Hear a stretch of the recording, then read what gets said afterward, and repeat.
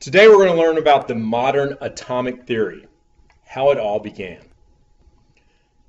Do you have any idea what this photograph is of? This is actually a photograph of atoms. This is a drawing depicting the pathway of atoms. This was taken at CERN. I don't know if you've heard of CERN. You may have heard of Fermilab, which is located right here in Illinois, but CERN has the largest particle collider. It's called the Large Hadron Collider.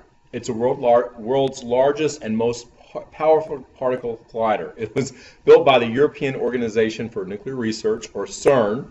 It was built by over 10,000 scientists and engineers from over 100 countries. And from this, they were actually able to identify a new particle called the Higgs boson. A couple things here. Well, first of all, when we look at the atom, understanding the atom is key to understanding our physical world. There's over 100 elements that exist in nature, and they all have unique properties.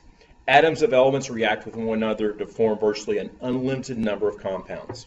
Things that we're going to look at in the atom: the proton, the neutron, and electron. Let's get started. Well, when we look at the atom, we know the atom has three major parts. First, there's a proton. Pro and positive, both those begin with a P. Proton has a positive charge. Next, there is a neutron. Neutron sounds like neutral. It means it has no charge. These are all particles. Finally, the other subatomic particle is the electron. The electron is negative. The proton and neutron are located in the center of the atom in a place called the nucleus. Around that is the electron. So electrons exist in orbit around the nucleus. So let's talk about the atom, the nucleus, and how our knowledge of all that came about. Well, first of all, we know there are these three parts, and they have the electron has a charge of -1, the proton has a charge of +1, and the neutron has no charge. We actually know their mass specifically in grams, but if you look at these numbers, they're extremely small. So we're going to actually refer to the mass of the electron as 0, the mass of the proton and neutron as 1, because notice how close those numbers are to each other. If we look at relative mass, the proton and neutron are almost exactly the same. You see the electron, very, very small, almost nothing. One comparison I make is, let's say you're on a scale, you're taking your weight, and all of a sudden you look at your weight and you drop a feather on the balance, or you add a feather to your mass. Your weight actually doesn't change. The feather does have mass, but it's so small in comparison to the other part that's being massed that we just count it as 0. And the electron's pretty much the same way. The relative mass, proton and neutron, are pretty much equal. We're going to say they're the same. The electron, we're going to say 0. Even though the electron has mass, it's so small, when it's added on, we don't count it. The first person that Empedocles was one of the first people to look at the atom, think there was an atom. He was later supported by Aristotle. Now we know they talked about there was fire, air, water, and earth. And that's really not where we're going to start. Let's go with what we're actually going to start. We're going to start with Democritus. He said there were atoms, or as he termed them, atomos. And then there was John Dalton. And John Dalton said, yes, they're atoms. Now, the thing he said is that there's this invisible hard sphere. And he made these postulates about the atom, which we'll talk about a little bit more in depth later. But specifically, let's go over the postulates. He proposed the modern atomic model, and this was based on experimentation, not just pure reason. He said all matter is composed of atoms. Atoms of an element are identical. Atoms, each element has different atoms. And then he said atoms of different elements combine in constant ratios to form compounds. And then finally he said atoms are rearranged in reactions. And we see this is different from the previous who were philosophers. They just theorized that atoms exist. Dalton was the first one to actually use experimentation. The next person who came along was Sir Joseph John Thomson, or we'll just call him J.J. Thomson. He said invisible, he wasn't convinced, so he said, let's do an experiment. His experiment, he used cathode ray tubes, and what he did is he had particles shoot through those cathode ray tubes. And when he did that, so he came up with the idea of an electron. So J.J. Thomson discovered subatomic particles common to all elements in the cathode ray tubes. He named these negative charged particles with very little mass electrons. So what happens, they were traveling from one end of the cathode ray tube to the other. And they could actually deflect these particles. If they use the negative end of a magnet, it would attract them. If you use a positive end, it would deflect them. That's how they decided they were negatively charged. And then finally, what he came up with was this new model of an atom. It wasn't just this plain sphere. In this model, there were electrons. So basically, we see here that we have these electrons. Each circle represents an electron. Now around that, all that area is positive. So we see these electrons are negative, and then all the area around it is positive. So that was Thomson's theory of an atom in 1899. So we call this theory the plum pudding model of J.J. Thomson. And that's a plum pudding theory. Now, where does he come up with that idea? Well, in the time, plum pudding was actually a very popular dish. And so what this would represent, that would represent a negative electron. You see these different things are in the plum pudding. And then the dough that is around it would be positive. So that would be the positive part.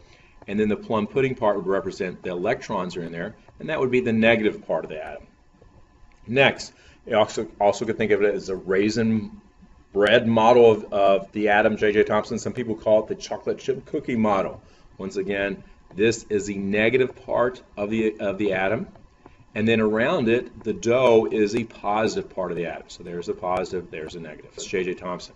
So J.J. Thomson, he's associated or attributed with discovering the subatomic particle, the electron, which is negatively charged. Now next, Ernest Rutherford said, only electrons, I think there's more, let's do some experiments. Rutherford designed an alpha particle scattering experiment that used a radioactive source, and he shot that through gold foil, the alpha particle. So what he observed is that most particles pass directly through the foil, undeflected, but every once in a while, there were some that were deflected, and a few were reflected. And that, he said, he could have almost been hit by a gun because he was so surprised when he saw this happen. Because at the time, when he saw this, this means that there's something else going on there, that this plum pudding model is not the most accurate model of an atom. He concluded that Thomson's model was incorrect, and that the model he came up with was a nuclear atom. He said there was a positive, very small, very dense center of the atom, which we call the nucleus, that it contains protons that are positive, and those electrons move around the nucleus like sort of planets move around the sun. But he said most of the atom is actually empty space. If you look at this, this is a picture from Rutherford's school. Rutherford was a professor at University of Manchester, and he was a professor in 1907. He was in the School of Astronomy and Physics. In this photograph are two other scientists he worked with. One of those is called Geiger. You may have heard of a Geiger counter. Remember, they're using radioactive materials. And this is I guess a class photo from the university. So he worked with Hans Geiger and also Ernest Marsden, two people that helped him a lot in this experiment. So let's look at the experiment a little closely. So he has a radioactive source, and these are alpha particles right here that are being shot in this direction through that gold foil. Now the gold foil is extremely thin. Now, as expected, the part that was expected was this part, that most particles would go exactly through there. The fact that some were deflected, we see the ones on the side here were deflected, and then a few were reflected. That was a shocking part of the experiment, because if it was a J.J. Thomson's model of a chocolate chip cookie or plum pudding, those particles should have been able to go straight through. So what he used is a helium nucleus, which has 2 protons and 2 neutrons, and it is positively charged because it has more protons than electrons. And what happened is most of the particles went straight through. Now, when we say very few showed this deflection. So few showed this, and then very few showed this deflection or reflection. Now, most of the particles did what we saw in number 1. Most of the particles went straight through. We see in number 1 they're being, and then in number 2 and number 4 they're being deflected, and then number 1 we can say they're reflected. Now, while were they reflected? Well, remember, these alpha particles are positively charged.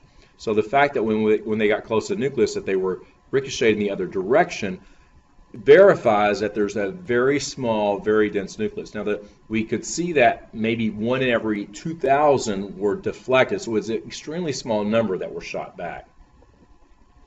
So what they expected was that most particles would go straight through, because remember, these particles they're shooting through are positive. And so the dough around there is positive, and they would expect most of the particles to go through. And then every once in a while some shot back, and so that was a surprising part, is that there was an extremely small, extremely dense nucleus here, which we'll say is positive, and that caused them to be deflected. So that's Rutherford's view of an atom. This is the new view, that there was a nucleus extremely small, extremely dense, and the electrons, which are negatively charged, are in orbit around that nucleus. So what we're going to do here is we're going to say this nucleus is positive, and those electrons are negative. Let's keep going. So notice the size difference. Let's say we have a pool and we have the nucleus. It's something very, very small that was shot through there. So next, Ernest Rutherford says we've got a charged nucleus. So that's what he's attributed with. Next, Niels Bohr, he said, what about the electrons? Let's take a look at those again. So Niels Bohr studied electrons. He put electrons in shells. He said the first shell had 2 electrons, the second shell had 8 electrons, the third shell had 18 electrons, and that's what Bohr is attributed with. So Bohr in 1913 had a more organized orbit or place to find those electrons. So that was Bohr. So this might be a sample of what we thought that looked like. So he said electrons moved in orbits or energy levels. So that's a new thing with which Niels Bohr was attributed. Then finally we had Chadwick. Now notice we said there was another subatomic particle we've not mentioned, and that's a neutron.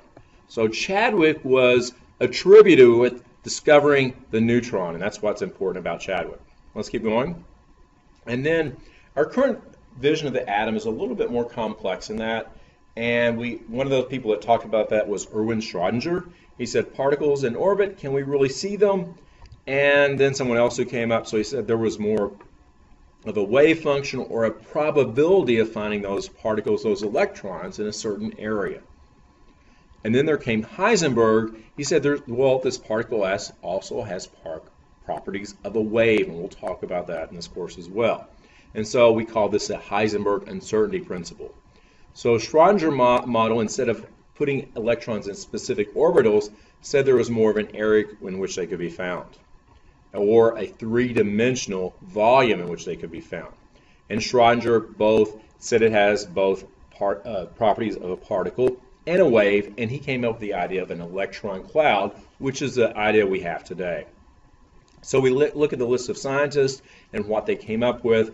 And a lot of this development of our atomic theory was developed by the mentors and mentees of each scientist.